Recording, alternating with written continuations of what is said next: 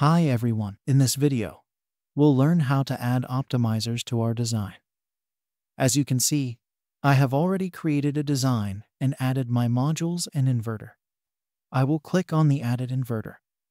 Here, you can see we have a list of optimizers based on whatever your inverter and module support. If you want to make changes, you can update it. You can also update the string range based on the optimizer and module.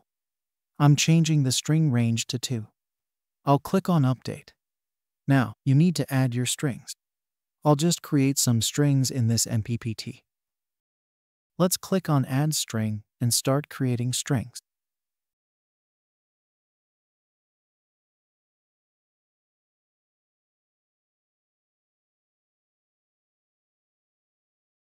Alright, now we have created all the strings. In this design, all the optimizers have been added. Now let me switch to SLD. Here you go. In your SLD, all your optimizers are shown here attached to the modules.